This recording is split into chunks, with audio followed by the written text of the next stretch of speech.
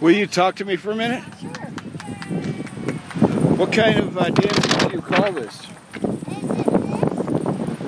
What kind of dancing do you call that? That's Middle Eastern dance. That was kind of a folkloric, sort of Egyptian dance. Mostly I do what they call Oriental dance or modern Egyptian belly dance.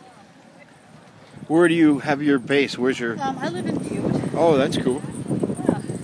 I've taught there and then perform around the state when I get a chance. Unfortunately, it's not my day job, but I have a lot of fun with it.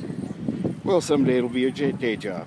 I don't know. I've been at it for 35 years, more than 35 years. So they always stay on the side. So what do you call yourself, in case someone wants to know? Oh,